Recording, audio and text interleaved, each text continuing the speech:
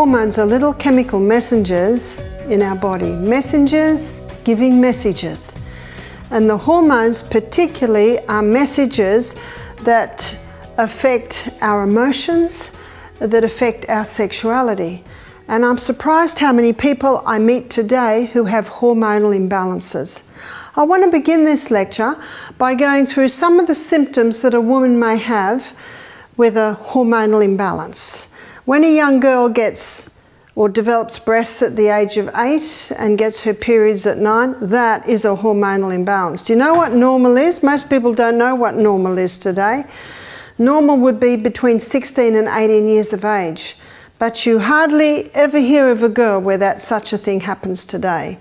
Most girls are getting their periods about 13, and that still is fairly reasonable, but when a young girl is getting her periods at 9, that is definitely a hormonal imbalance. Another symptom of a girl having a hormonal imbalance would be very heavy periods, very painful periods. Also tender breasts at period time. Premenstrual tension is a symptom of a hormonal imbalance. How many men and women think that that is normal? But it is not. Another symptom of a hormonal imbalance in a woman would be depression, heart disease, cervical cancer, also cysts on the ovaries, fibroids in the uterus, endometriosis, breast cancer. These are some of the symptoms of a woman having a hormonal imbalance. What about a man? A hormonal imbalance in a man can be revealed in a few ways. One is low sperm count, PD, called penile dysfunction, inability to hold an erection.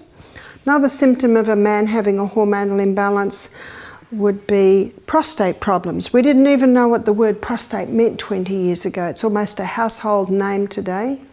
Another symptom, too much of a female hormone can cause a man to be effeminate, and too much of the male hormone in a female can cause a woman to be masculine. So see, these are some of the symptoms of a hormonal imbalance in men and women. What I want to do now is I want to show you how the monthly cycle should run in a woman. And then I want to show you what throws the monthly cycle out. And then I want to end this lecture by showing you how you can bring that cycle back into balance. Notice that our sex hormones are made from cholesterol. Very important lipid in the human body is cholesterol. You can have too high cholesterol levels and you can have too low cholesterol levels. Anything under 3 is too low. In fact, ideally, a person should not go under 3.5. From cholesterol, the body makes pregnenolone, and from pregnenolone, the body makes progesterone.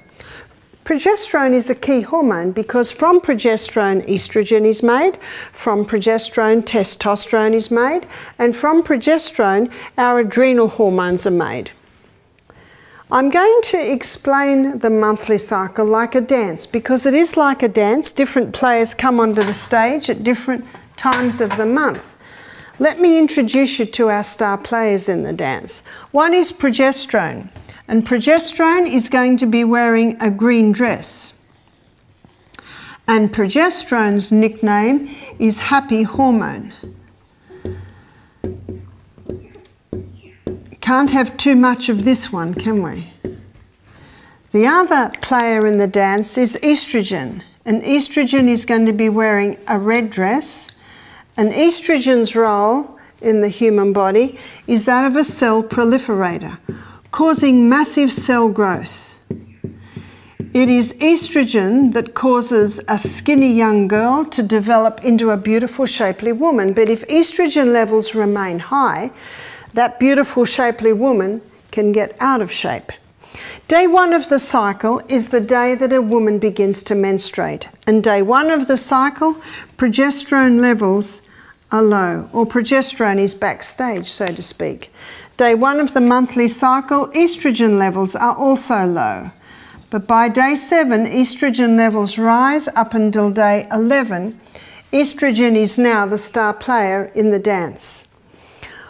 What effect does estrogen have at this time of a month in a woman's body? Let's go to the stage where the dance is played out. These are the reproductive organs of a woman's body.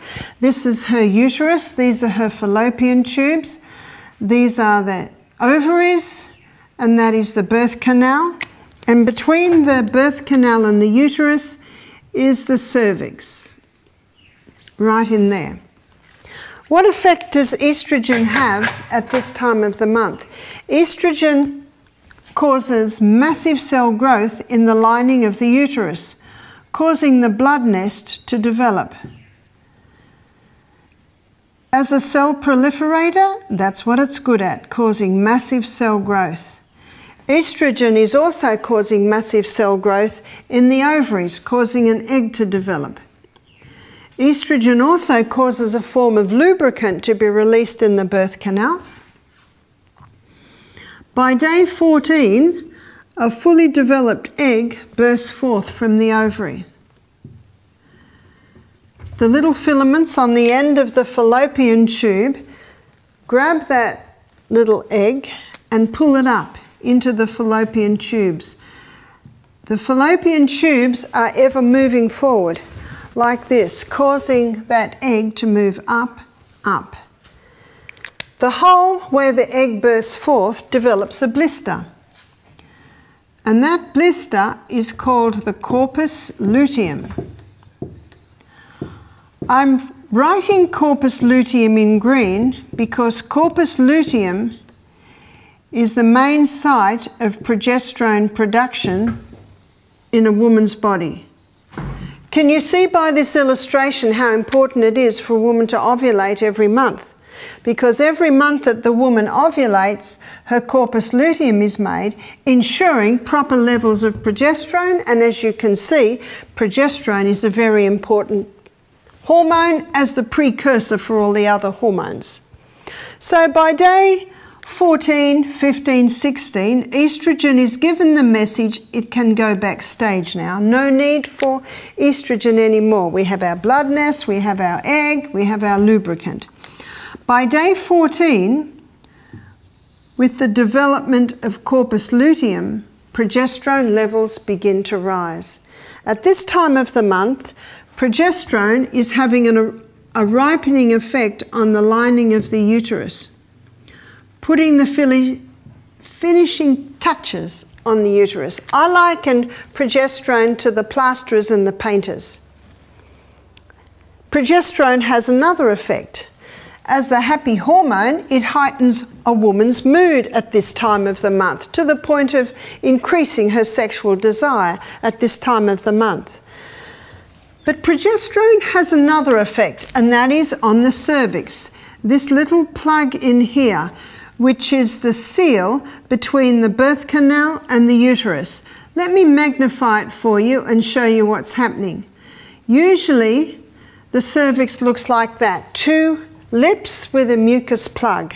Under the effect of progesterone, the mucus plug goes, the lips come up a little tighter, and also, as well as that, a special form of lubricant is released around the cervix, designed specifically to facilitate the entry of sperm up into the uterus. So you can see the stages set for the entry of man. Did you know that between 500 and 200 million sperm are released with one ejaculation?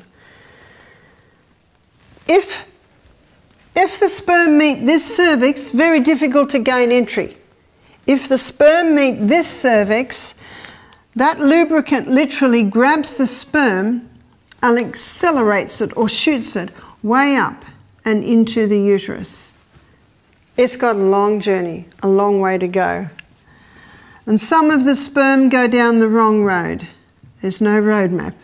Some of them go down the right road, and aha, they've found their prize, which is the egg. I saw a photograph one day of 15 sperm all trying to gain entry into one egg, but only one does. Occasionally two, that's when the twins share the placenta. Did you know that when the sperm gains entry into the egg, within a matter of days, there's a division to two cells, and when those two cells are created through the division, the DNA of a new human being is perfectly intact. What happens with the conception of a new human being? Progesterone levels soar 200%. Whoa. No wonder we often say when a woman's pregnant, oh, she's just blossoming. That's because her happy hormone levels are nice and high. Whereas estrogen is not one hormone, estrogen is a family of 3. There is estrone, often called E1, and it has strong cell proliferator action. Estradiol, often called E2. It also has strong cell proliferator action, whereas estriol is the delicate hormone. And it is estriol levels that rise in pregnancy. Sometimes called the protective estrogen. So what happens if there is no conception? Then by day 26, progesterone levels are dropping. By day 26, estrogen levels are dropping. When both of those levels drop, then the blood supply to the uterus is cut. And when the blood supply to the uterus is cut, then the blood nest falls away, and once again we are at day 1 of the monthly cycle, which is the day that a woman begins to menstruate. Before I move on and show you what causes a disruption of these hormones, I'd like to mention a couple of things. And one is a pap smear. What is a pap smear? It is a little scrape or a nick taken out of the cervix, and they test for abnormal cells. Let's say a woman has a pap smear, and then that night she is intimate with her husband. When sperm goes through the prostate gland of a man, it takes on an immune suppressant property. If it didn't, no sperm would survive in woman's body because her immune system would rise to attack. Because of the immune suppressant property of sperm, when woman's immune system rises to attack, because sperm is an alien, her immune system is knocked back somewhat because of the immune suppressant property of sperm, and so sperm is able to get through. But let's say a woman has just had a pap smear and her immune system is healing that wound. Then she's intimate with her husband that night, and her immune system has to stand back in the presence of sperm, and so it cannot tend the wound. Let's say she's a sexually active woman, a very sexually active woman. Let's say this is happening 2 nights out of 3. 6 months later, she has another pap smear. They happen to take a little scrape on the same spot. The test comes back, abnormal cells. What caused the abnormal cells? The first pap smear that was never allowed to heal. Women should be told that for 4 weeks after a pap smear not to allow sperm to enter her. One lady said, my husband can't wait 4 weeks. I said, well, he must wear a condom, but the sperm must not enter because of the immune suppressant property of sperm. The amazing thing about the human body is memory. And when a woman's husband's sperm enters her, it eventually has a memory. And so the sperm enters, her immune system rises to attack, and then it says, oh, it's all right, it's just husband, and stands back. And so the sperm can get through. But can you imagine how damaging it is if a woman has multiple partners, and also in the act of homosexuality? But what causes the imbalance? That's what I'd like to look at now. Number 1, let's make a list. What causes the imbalance? In 1957, the first contraceptive pill was introduced to men and women. Why do I say men? Because men, of course, played a role because it's their wives that were on the pill. And I've had some women say to me, my husband said I was not to go on the pill. They knew there was something wrong. And the other reason men are affected, if a woman's on the pill for 5 or 7 years before she gives birth to her man-child, then he is affected. The 1960s was called the sexual revolution. Women wanted to be able to have sex without falling pregnant. Men and women are and will continue to pay a very high price for this so-called sexual freedom. What is the pill? The pharmaceutical companies grow acres and acres of Mexican wild yam. That Mexican wild yam contains a plant chemical called diosgenin. And in a laboratory, diosgenin can be converted to progesterone. Called progesterone because it has an identical molecular structure to the progesterone that is made in woman's body. So the pharmaceutical companies cannot patent that. They can only patent something new, something they create. So they add a few more atoms in one area and come up with a synthetic estrogen. They add a few more atoms in another area and come up with a synthetic progesterone. They cannot call it progesterone, so it's called progestin or progestone. These synthetic hormones, when they're taken into a woman's body, are fed into that biochemical pathway that the body uses to make its own hormones, and it causes a disruption. And the body's not sure what's happening. There's a disruption. So it thinks, I must be pregnant. So it stops releasing the egg. Then the woman doesn't fall pregnant. But if a woman stops releasing the egg, can you see corpus luteum's not being made? Let me show you what's happening month after month on the pill. Our precursor should be progesterone with estrogen underneath. Month after month on the pill, with the synthetic estrogens, estrogen levels are rising. Month after month on the pill with no corpus luteum being made, can you see what's happening? We've got a situation, sadly too common today, it's called estrogen dominance and progesterone deficiency. Estrogen is a good slave, but a bad master. Now the good slave, bad master has become the master. Where are our estrogen levels now? Way up here. Where are our progesterone levels now? Way down here. And how does the woman feel the week before her period? Watch out, she'll bite your head off.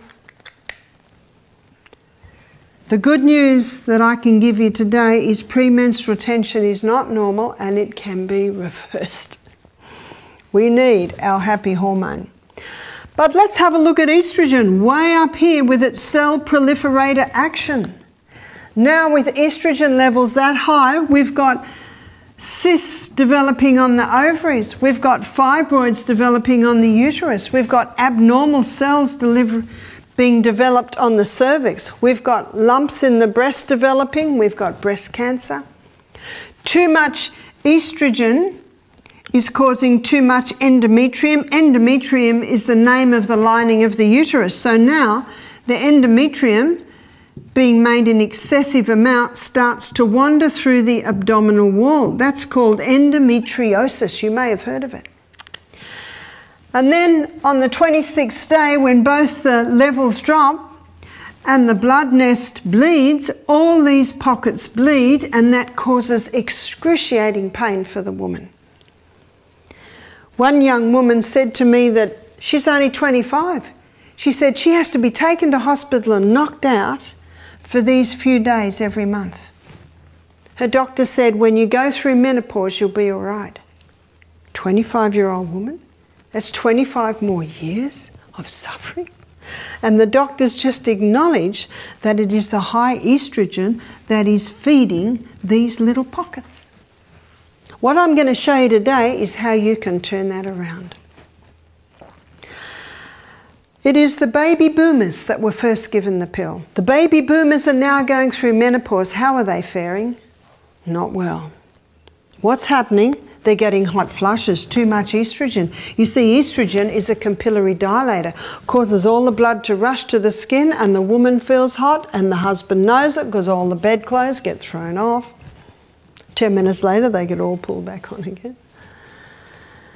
causing massive cell growth so that the woman, and you wouldn't believe how many women I meet between the age of 40 and 60 who have got too much weight on the torso, and they tell me, I cannot shift this weight.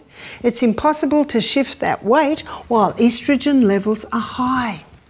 So this is another contributing factor in the weight gain we are seeing in Australia today, especially in the women. As a cell or capillary dilator, estrogen in some women causes migraines at period time. It's also causing depression because of a lack of happy hormone. The woman has lost her desire for sex. And when she does have sex, it is very painful. And it's very, very sad that her husband's secretary is looking better all the time. That's a tragic situation. So she goes to the doctor. She says, I'm having hot flushes every 10 minutes. I can't bear it. I can't function. So he gives her hormone replacement therapy. Hormone replacement therapy. What is this? More synthetic hormones. It tricks the body again into thinking it's pregnant. So it stops causing the capillaries to dilate to the skin, puts all of its energies into the uterus and the breast. 6 years later, the woman finds she has a lump on her breast. She goes to the doctor, he takes her off HRT immediately. Why? He knows. He knows it causes breast cancer. And if you talk to the doctor and you say, why do you do it if you know it causes it? His answer is this. He said she was suffering and it brought her relief. That is true. And he said not every woman will get breast cancer, and that also is true. I feel sorry for the doctor because they're the only alternatives they have. What is HRT? More synthetic hormones causing more disruption in the hormonal balance of a woman. But some women say to me, I have all these symptoms and I have never been on the pill, and neither was my mother. There is more. What causes a chicken to be fully developed in 5 weeks? It's a little bit scary, isn't it? This explains our 6'2" sons coming out of 5'2" mothers and 5'8" fathers. Where did that come from? And about young girls developing very large breasts when there's none of that in the family. When I was a little girl, we had chicken once a year and we used to get it from the farm. When I was 15 years of age, Kentucky Fried Chicken came to the nearest town. When Kentucky Fried Chicken came, that's really when Aussies started to eat chicken regularly. Chicken today, it's illegal to give them growth stimulants. So how they've got around that, there's a couple of ways. It can be in the pellets, the chicken pellets that they're eating. They have also been able to genetically modify the chicken so it produces more estrogen. Whatever way, they grow too big too quickly. And the human being that eats it is going to be getting some of that estrogen. If it's in the chicken, it's in the egg. What about meat? It's against the law for Australian cattle farmers to give their cattle growth stimulants. But we had a cattle farmer's wife do our program, and she confirmed to me, she said, once a fortnight they knock on our door. Recently we had a young girl who worked in the meat industry, and she said, it used to be you stop the growth stimulants 5 months before market and it wasn't picked up in the blood test. She said today it's 5 days. If they stop it 5 days before, it's not picked up in the blood test. So basically, if it's in the meat, whether it be chicken or red meat, it's in the product. What about fish? Well, when you've got 80% of women on the pill or HRT, going to the toilet, the sewage goes out to sea, the fish are feeding on the sewage, they're finding female fish with male tendencies, male fish with female tendencies. Lentils are sounding more attractive all the time, aren't they? What about the girl that said, but I've never been on the pill either as my mother and I'm a vegetarian? There's more. Plastics.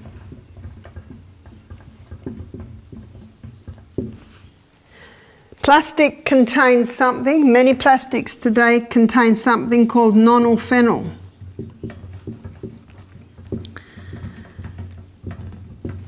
Estrogen has a phenyl ring, and that phenyl ring is the key that unlocks the door into the estrogen receptor site on the cell. So plastics that contain nonylphenol or bisphenol A. Bisphenol A is what is found lining most tins, and the nonylphenol is what makes plastic soft.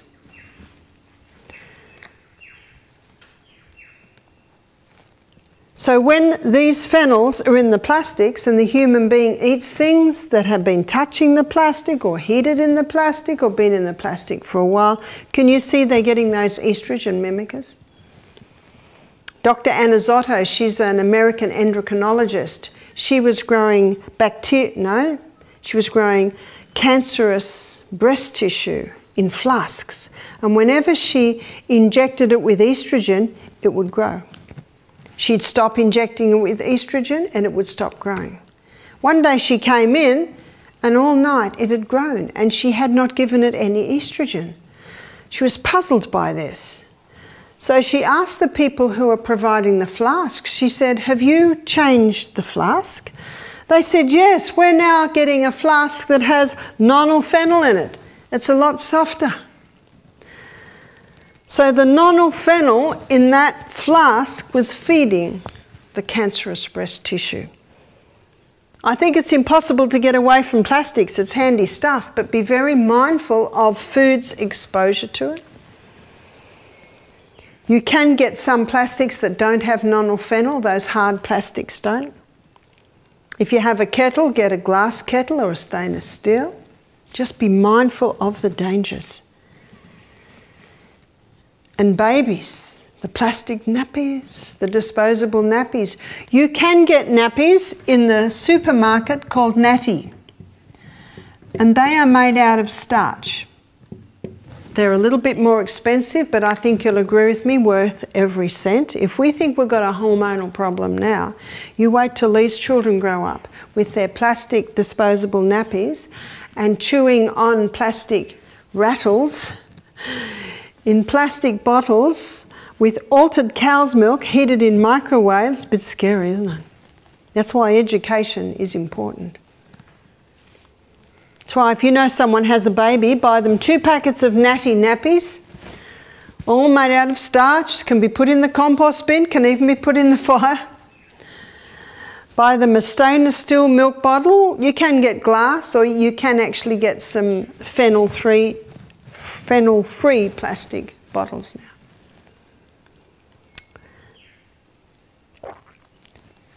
Herbicides, insecticides, pesticides, and chemicals.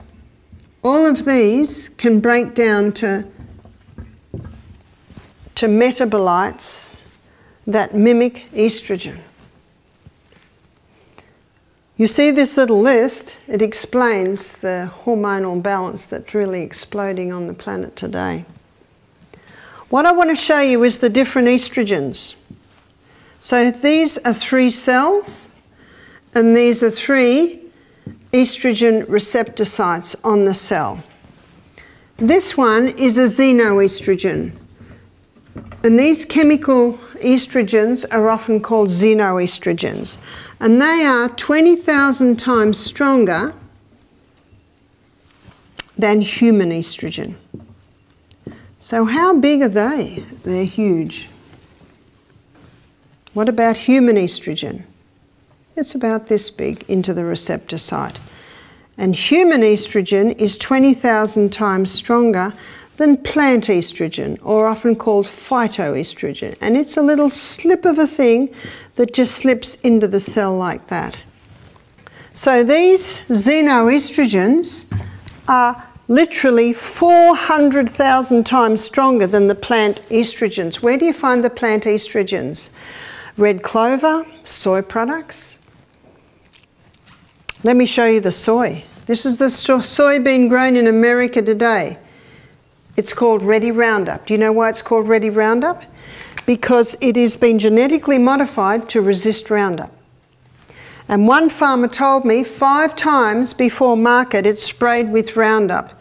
So we've got 1, 2, 3, 4, 5 doses of Roundup, as well as a genetically modified soybean. That is a dangerous soybean.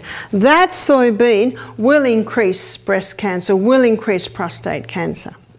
But it's a pity to throw all soybeans out, because if you can buy an organically grown, non-GMO soybean, it's probably got the most anti-cancer properties of any food on the planet. So make sure you buy soy that is organically grown, non-GMO. So how can we turn this around? If you don't turn the tap off, you're still going to be mopping up in the other corner. So number 1, eliminate. Stop the pill. Stop HRT. How can we stop having babies popping up everywhere? Well, sex is 2 parts, so contraception should be 2 parts. And a woman's role, I believe, is to determine when she is ovulating, and it's obviously when she's menstruating. Ovulation isn't as easy, but her body will give her 3 signs. One sign is that her temperature changes. It can be as simple as her taking her temperature every morning before she gets out of bed, and she will find that her temperature will go like this, then drop and go up onto a higher plane. So this drop and up to a higher plane is her indicator that she has begun to ovulate, and it'll happen anywhere from day 10, 11, 12, 13, 14, even 15. So it'll be somewhere around there, but it will allow her to identify the starting point. So that's one sign. The second sign is that the cervix changes. And it can be as simple as her testing that cervix every day and just writing it on a chart. The third sign is the vaginal mucus changes. When the progesterone level's high, it's very clear and stringy compared to what it normally is. So those 3 signs can come together to tell her when she is safe and when she is not safe. The husband's role is to wear a condom or master the art of withdrawal in this time that she is unsafe, which will probably be around that time there. So that's how the pill can be eliminated. HRT. When this is implemented, this list that I'm giving you now, I have seen many get off hormone replacement therapy. Eliminate meat and its products, if you like meat and its products. It really should be organic. At Misty Mountain Health Retreat, we show you how to make lentils taste fantastic. Plastics. I think it's impossible to eliminate plastics, handy stuff, but as much as you possibly can, greatly reduce them. And you can buy plastic bags made out of starch. The more people that want the plastic bags made out of starch, the more there will be. My daughter lives in Tasmania. And Tasmania has declared themselves to be a plastic bag-free state. Did you know that? So when you go shopping, you have to take your own bag. Herbicides, insecticides, pesticides really should be eliminated. As much as possible, go organic. Start growing your own. Get the chemicals out of your home. Throw all the chemicals out and bring the vinegars and the sodium bicarb and the microfiber cloths in, and gumption. Are you familiar with gumption? It's sodium bicarbonate paste. Great cleaner. That's all we use at our health retreat. So that's turning the tap off. Number 2, your liver is designed to eliminate excess estrogen. And it does it down one of 2 pathways. One is the hydroxy 2 pathway, and the other one is the hydroxy 16 pathway. When it goes down the hydroxy 2 pathway, it's literally taken out. when it comes down the hydroxy-16 pathway, it comes back in 100 times more toxic. So we don't want that one. We want this pathway. So what I'm going to do now is give you a list of foods, vitamins, herbs that encourage highway 2 and discourage highway, we'll call it highway 16. Cabbage family. The cabbage family contain indoles. These are a plant chemical that stimulate highway 2 and discourage highway 16. Vitamin B6,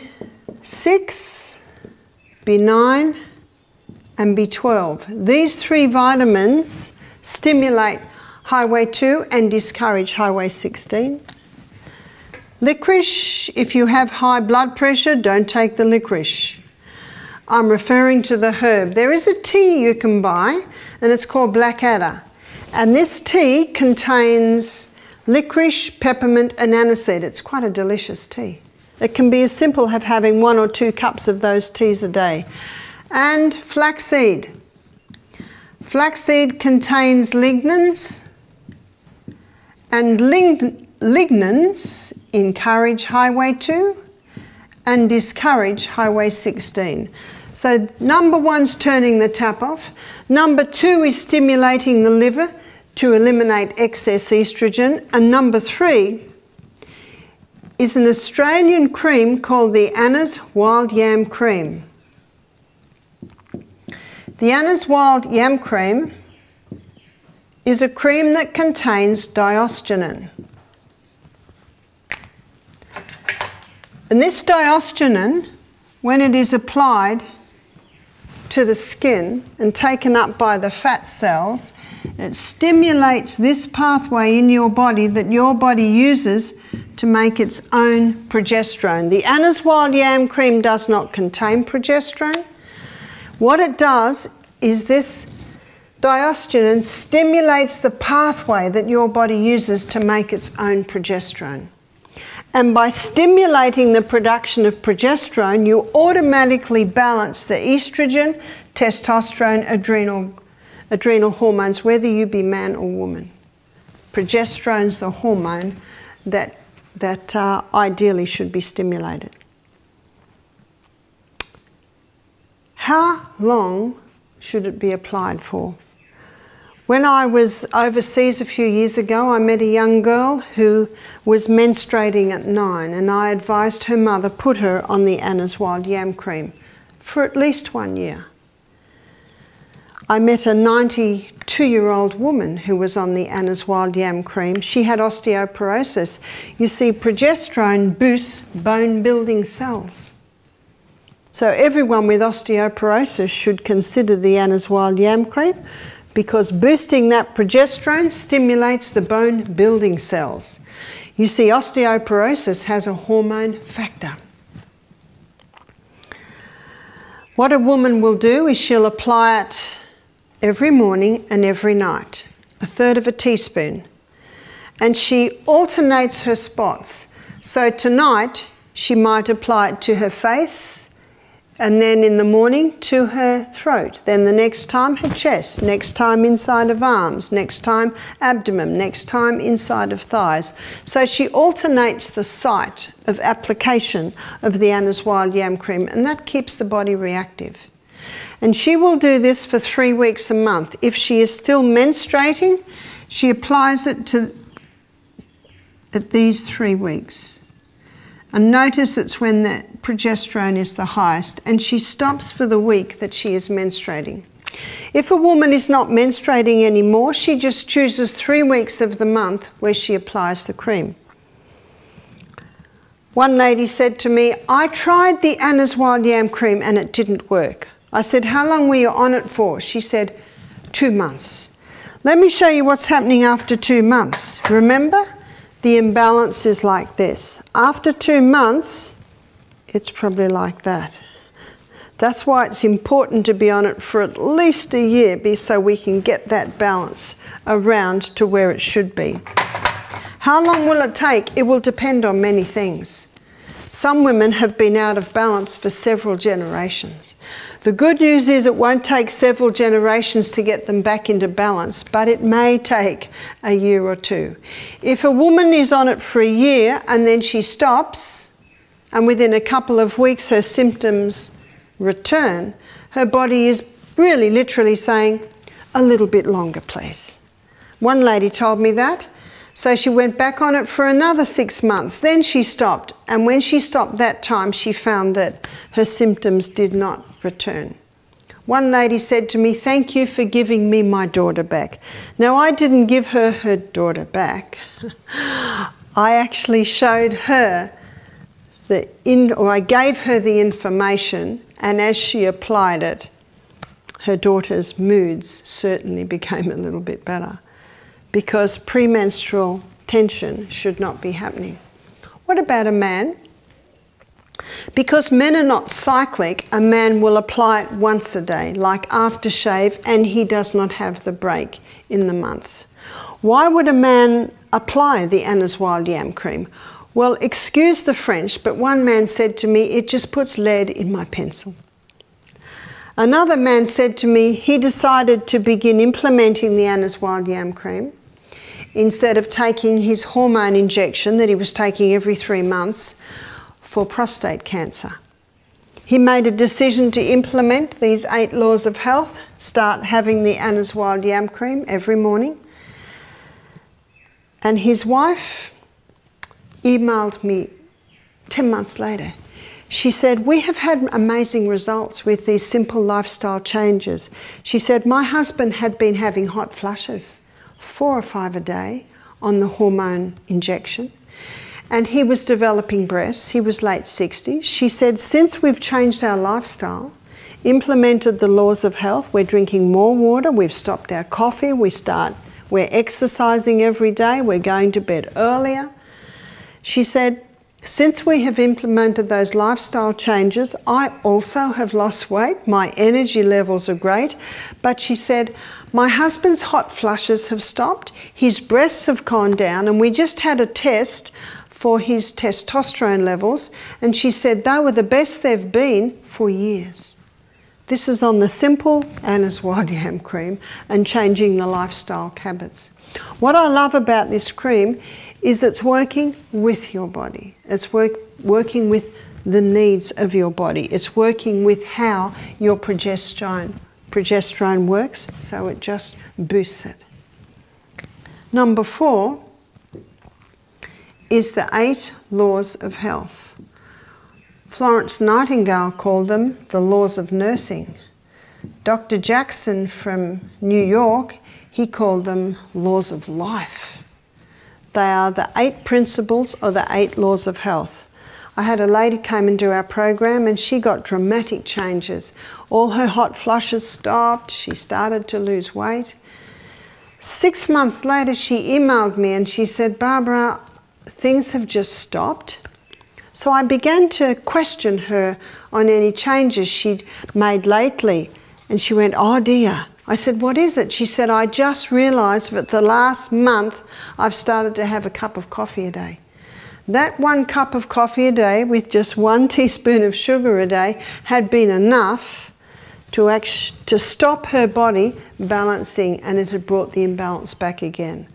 So this is where the law of temperance comes in, which we'll be looking at tomorrow, looking at the things that can damage the body. And most people are unaware of how dangerous caffeine and sugar are. But they both of themselves, together and of themselves, can cause a disruption in the hormones in the human body. Sometimes I get a woman that rings me back and says, I need a bit more help. There are some herbs that you can take that can give this a boost. One is dong quai. Another one is black cohosh. And another one is red clover. Red clover is a phyto or a plant that contains the diostin, and it's quite powerful at helping the balance. Most people It is enough to change the lifestyle and implement what I have shown you, but for some people, I guess it can depend on many things, they may need to as well take one of these supplements. I have seen many women regain their life, regain their health, even regain their marriage and their sexual relations by these lifestyle changes. I've also seen many women come off their antidepressants. First of all, changing the lifestyle, implementing the Anna's Wild Yam Cream. As happy hormone levels rise, they begin to ease off their antidepressants and are back in control of their life. That's good news, isn't it? That's very good news. Life should be good. It should be fantastic every single day of our lives. And I'm alarmed at how many are not experiencing peak health because of this hormonal imbalance.